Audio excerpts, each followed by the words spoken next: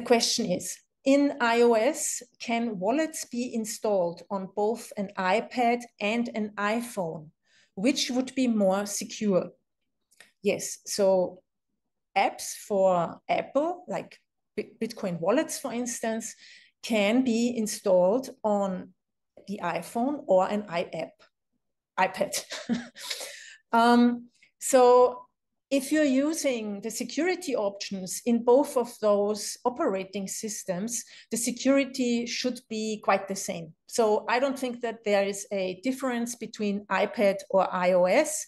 It's definitely more secure than Android, I think. But in between those two devices is not much of a difference. So both devices are secured via an Apple ID, and you can also track them if you lost it or if someone has stolen it via the Google Find app. I think Find My is the name of the app.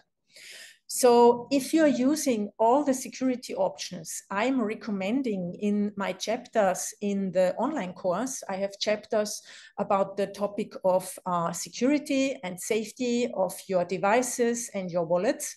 If you use all of that, like strong passwords, a PIN to lock your phone and your wallet, and you always update to the most recent iOS operating system when Apple is asking you to, it should be very secure on both devices.